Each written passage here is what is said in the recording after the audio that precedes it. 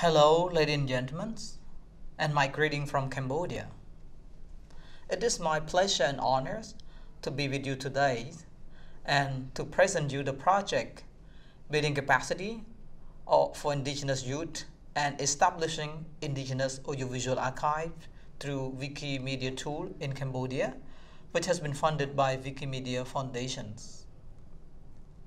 To start this, I would like to express my sincere thanks and appreciation to Wikimedia Foundation and the team for the generous support and make this project happen. My thanks also go to our partners, UNESCO Bangkok and the team, Memory of the World for Asia Pacific, MOOCAPS, Ministry of Culture and Fine Art of Cambodia, and many others that I cannot recall their names. With funding support from Wikimedia Foundation, this project aims to use Wikimedia tool and platform to build an open access indigenous audiovisual archive to preserve, protect, and revitalize the indigenous languages in Cambodia.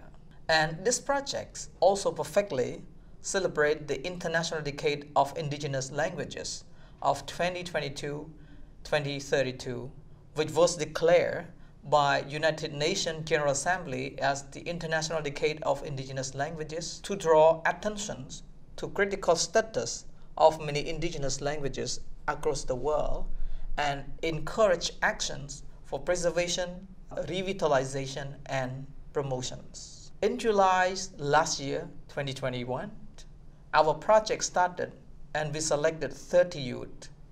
16 of them were women from 5 indigenous communities, including Tampuan, Charai, Krung, Kachak, and Prov, to join a documentary film training program which took place in their home community of Ratanakiri province, which is the northeastern province of Cambodia. After intensive trainings, indigenous youth started to document their community on a variety of topics, including arts, environmental issues, cultural practice, spiritual belief, relationship between indigenous community and natures. The recordings are in their own languages. I think that the film you watch today will nicely discuss the cultural practice or art of making wine of the Tampuan ethnic minority. However, and sadly, this art of making wine almost disappeared from everyday life of the indigenous community because of many internal and external factors. It was fortunate that our trainee, Ramit Moon, was able to document this art, which is practiced by his own family. Only his mother in the community know how to make this original and traditional method of making just wine. As the result of the projects, 25 short documentary film and more than 10 pieces of audiovisual record were made in 5 different languages. And last month, in February, with support from Wikimedia team, Sopheap Chea, especially, Bophana Center and UNESCO invited youth to come to Phnom Penh and train them on how to use Wikimedia tool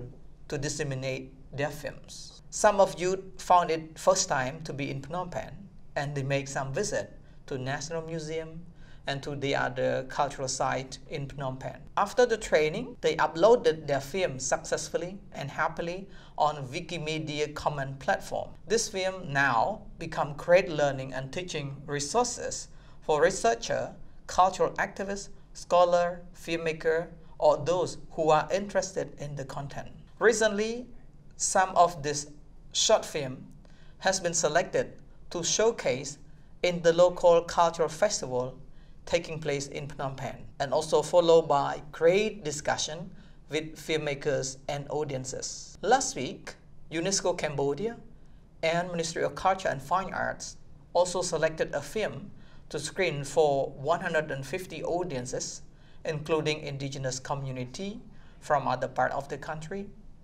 UNESCO staff and local authority, and other officials from Ministry of Culture and Fine Arts. We will also continue to disseminate this content to wider audiences. Even we made great success and satisfactory with the outcome of the project. We really went through the main challenges, including natural disasters and the spread of COVID-19. In November last year, there was a heavy rainstorm in Ratanakiri, where our training and film production took place. Some roads were flooded, some land bridges were broken, and some roads were slippery. Travel connection from one place to another was cut, so that our students had difficulty and causing some delay of their work. The temperature over there went up and down, causing some health issue.